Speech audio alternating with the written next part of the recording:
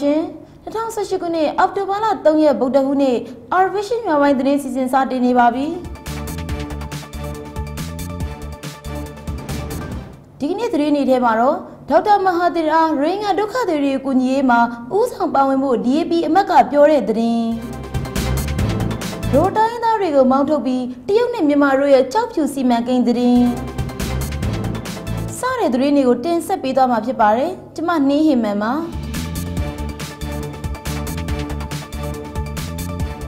လေးရှားဆိုရအနေနဲ့ရခိုင်ပြည်နယ်ကတိုင်းသားရိုဟင်ဂျာတွေပေါ်မြန်မာစစ်တပ်ရဲ့အကြမ်းဖက်မှုတွေကိုရပ်တန့်စေရန်စန့်ကျင်ရေးဖိအားတွေပေးဖို့နဲ့ဒုက္ခသည်တွေကို၎င်းတို့နေရပြန်တဲ့အခါနိုင်ငံသားဖြစ်ခွင့်ပြေဝအာမခံရှိစေဖို့အာဆီယံနိုင်ငံတည်တည်မှအမတ်လောင်းတွေတန်အမတ်စတဲ့ပုဂ္ဂိုလ်တွေကိုထောက်ခံပေးရန်ဆွဲရမယ်လို့ DAP အမတ်ချာလစ်ဆန်တီယိုကိုကပြောလိုက်ပါတယ်မလေးရှားနိုင်ငံကလန်တန်မတ်ကလည်းပြီးခဲ့တဲ့ဘက်ကကျင်းပခဲ့တဲ့ကုလသမဂ္ဂထွေထွေညီလာခံမှာရိုဟင်ဂျာရေးနဲ့ပတ်သက်ပြီးဝန်ကြီးချုပ်မဟာသီရကမြန်မာဆိုရပေါ်ဝေဖန်ခဲ့တဲ့မိန့်ခွန်းပေါ်ချီးကျူးပြောဆိုလိုက်ပါတယ်ရခိုင်ပြည်နယ်ကရိုဟင်ဂျာတွေကိုလူမျိုးတုံးတပ်ဖြတ်မှုမှာတာဝန်ရှိသူတွေကိုအရေးယူဖို့မလေးရှားဘက်ကပြောကြားချက်ကိုအမေရိကန်ကကြိုဆိုလိုက်ပါတယ်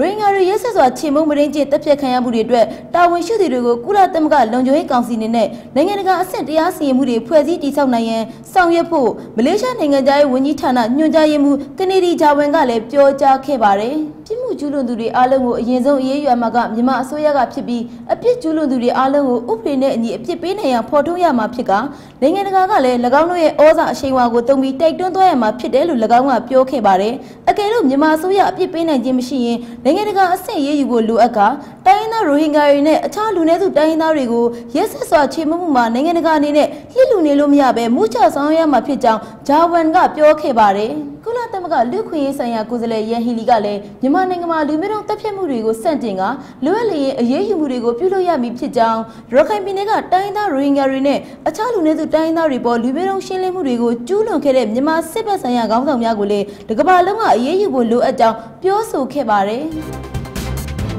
ပြီးခဲ့တဲ့2012ခုနှစ်အောက်တိုဘာလ23ရက်နေ့ညဘူးပိုင်းချိန်တုန်းကရခိုင်ပြည်နယ်ကြောက်ဖြူမြို့နယ်ကိုရခိုင်စစ်ရေးများနဲ့စစ်တပ်အာဏာပိုင်များပူးပေါင်းပြီးဒေသခံရိုဟင်ဂျာတို့ရဲ့နေအိမ်များကိုမိရှုဖျက်ဆီးရုံနဲ့မကပဲဒေသခံများကိုလည်းညှဉ်းပန်းနှိပ်စက်တပ်ဖြတ်တာကြောင့်ကြောက်ဖြူဒေသခံများကစစ်လေများဖြင့်ပူးပေါင်းပိုင်မီတွေကိုစွန့်ခွာပြီးထွက်ပြေးခဲ့ကြရကအချို့မှာဒုက္ခသည်စခန်းများမှာနေထိုင်သူများလည်းရှိနေကြပါတယ်အပြစ်မဲ့ကြောက်ဖြူဒေသခံရိုဟင်ဂျာတွေဟာ၎င်းတို့ဘဝပိုင်မီတွေကိုစွန့်ခွာသွားပြီးတဲ့နောက်မှာတော့အာဏာပိုင်များကရိုဟင်ဂျာတွေရဲ့လယ်မီတွေကိုသိမ်းယူခဲ့ကယခု၎င်းလယ်မီများတွင်အထူးစီမံကိန်းတစ်ခုကိုအကောင့်ထဲပဲဖို့တရုတ်နဲ့မြန်မာကြားသဘောတူညီလိုက်ကြောင်းသိရပါတယ်အကျိုးမြတ်အနေနဲ့တရုတ်က85%မြန်မာက15%သာရဖို့ရထားခဲ့ပြီးပဲမြန်မာဘက်ကယင်းနှိမ့်မြုပ်နှံမှုတိုးမြင့်မှုပမာဏအရအကျိုးမြတ်ကလည်းပိုရနိုင်တာဖြစ်တယ်လို့စီးပွားရေးနဲ့ကုသရေးဝန်ကြီးဌာနညွှန်ကြားရေးမှူးချုပ်ဦးအောင်စိုးကပြောပါတယ်ကနဦးယင်းနှိမ့်မြုပ်နှံမှုအနေနဲ့ဒေါ်လာ1ဘီလီယံကျော်နဲ့စတင်မှာဖြစ်ပြီးအကျိုးမြတ်ကတော့စာချုပ်ပါချက်လက်တွေရတရုတ်က80%မြန်မာက30%ဖြင့်ရရှိမှာဖြစ်တယ်လို့သိရပါတယ်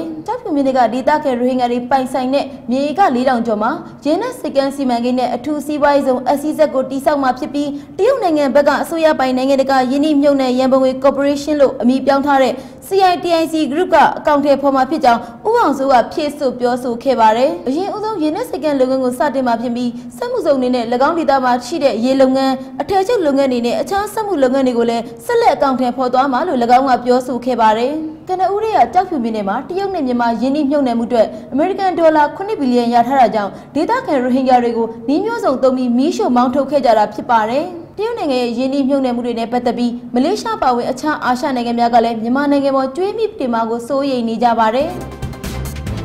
ချွာပေးကြတဲ့ Arvision ပြည်သက်များအားလုံးကိုအထူးပဲကျေးဇူးတင်ရှိပါတယ်။ကျမတို့ Arvision ရုပ်မြင်သံကြားအစီအစဉ်များကို Facebook, Twitter နဲ့ YouTube စာမျက်နှာတွေကနေဓာတ်ရိုက်ကြည့်ရှုနားဆင်နိုင်ပြီဖြစ်ကြောင်းအသိပေးအပ်ပါတယ်ရှင်။